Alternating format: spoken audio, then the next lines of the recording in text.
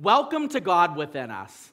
We have been looking at the ministry of, frankly, one of the most overlooked persons of the Trinity, and that is the Holy Spirit. We know about the Holy Spirit, we sing about the Holy Spirit, but frankly, most of us don't know what the Holy Spirit does. So we are trying to shed some lights by looking at different things that will encourage us to have a richer and more meaningful connection to God because of the work of the Holy Spirit. Now, today I want to give you a little bit of insight about something that many of us all wish we had more of, but frankly, none of us do. And that is, we want more self-control. I mean, think about it. We've already talked about this previously in other devotions regarding the Holy Spirit, but we all say, we do things we shouldn't do. We don't do the things we want to do, we ought to do. And because of that, we are a mess. I mean, we are a hot mess. Well, the answer to this is not self-control. It's not about finding your own way. It's not even about finding the right methods to make yourself more of a disciplined person. Frankly, the answer to self-control is something that I want to call spirit control. Spirit control. This is God's will for our lives, that we would be controlled by the Holy Spirit. Now, when I say control, a lot of people are like, well, I'm not a robot. I have my own desires. I have my own things going on. And that's true. And God doesn't want us to be robots either. I believe God wants all of us to be obeying Him, walking with Him, freely worshiping Him. But God does give us the wonderful presence of the Holy Spirit to enable us to have spirit control in areas of our lives. There's a couple verses that point to this idea and will encourage you as you think about the things maybe in your life that aren't quite where they ought to be. And the first verse comes in Ephesians chapter 5, verse 18. This is a popularly quoted verse of Scripture when it comes to not being drunk and not drinking. I know many parents that have this hanging over their teenage children's walls or their young adult children's walls, and they hope that it will catch. But often the deeper part of this verse is missed on the focus on alcohol. So he says, the Apostle Paul says, don't get drunk with wine. Okay, so being drunk is a sin. He says that's debauchery, but be filled with the Spirit. Now, what the heck does that mean?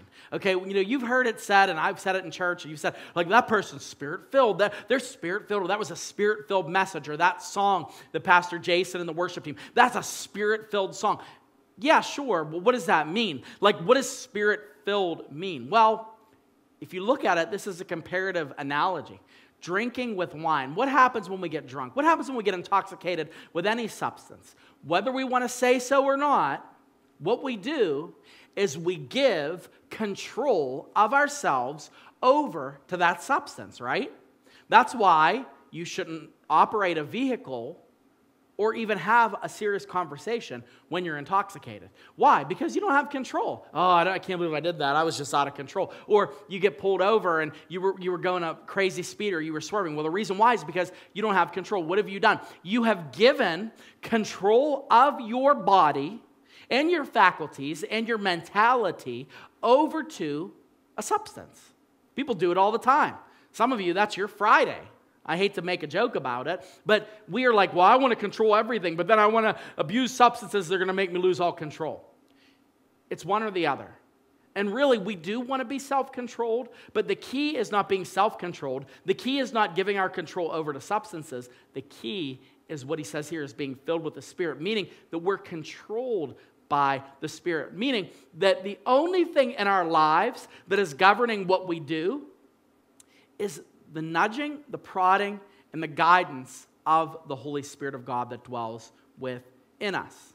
And what is the benefits of having the Spirit control us? One of the benefits is something that the Apostle Paul writes about in Galatians, and he refers to it as the fruit of the Spirit. The fruit of the Spirit has several different attributes, and one of them, surprise, surprise, is self-control. Galatians chapter 5, verse 22 through 23. He lists all the different aspects of the fruit, one fruit of the Holy Spirit, and one of those aspects is self-control, which really isn't self-control, it's spirit control. So right now, One of the reasons why your life is out of control, one of the reasons why you do things that you don't want to do, one of the reasons why that you may find yourself dealing with feelings and emotions that you know that you're embarrassed to have. Frankly, it's probably because you have given control of your life in an area to something that is not the presence of the Holy Spirit. When you do that, you get in trouble. Now you say, well, how do you, I thought the Holy Spirit dwells within us. I thought that, He is a part of us. He controls us. He doesn't control us. He indwells us. And it's not about the fact that He is the one that makes us do things, but what we have to do is we have to yield our desires, that we have to desire what the Holy Spirit wants for us. We have to desire what God wants for us and take those steps in obedience and let the Holy Spirit guide us every step of the way. You see, it's not about wanting more of the Holy Spirit, no. It's about how much of yourself are you willing to give over to control by the Holy Spirit. That's the big question. And only you know the areas of your life that this is most impacting. But if you feel like you're off center somewhere, there's a good chance that you have yielded control of your life to something that is not God. So I want to encourage you. The Holy Spirit has the power to lead you. The Holy Spirit has the power to give you new desires. The Holy Spirit has the desire to make you do the will of the Father. That's already there. You already have it. You don't ever have to ask for more of the Holy Spirit again. But what you can ask today is, Father, I want you to have more of me. I want my life to be driven by you instead of me being driven by everything else. And watch what happens when the Holy Spirit fills in on those places.